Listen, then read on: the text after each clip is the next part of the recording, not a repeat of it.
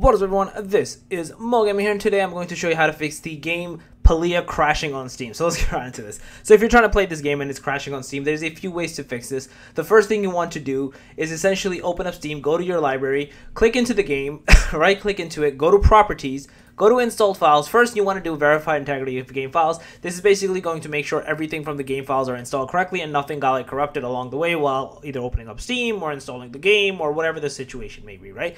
The next thing to do is click into the browse section, which opens up wherever the game is installed. And in that main folder, you want to right click into the exe file that you'll see for that game.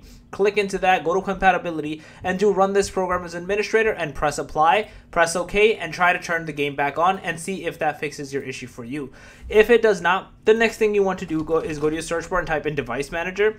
In here, you're going to open up where it says display adapter, right click into the graphic card, do update driver, and do search automatically for drivers. In here, you're going to make sure everything updates, but if it doesn't, you want to copy paste the graphic card name here into Google and write driver update and get the update directly from the manufacturer's website, install it, and then you should be good to go and not have this crashing error persist any longer. So yeah, that's basically it.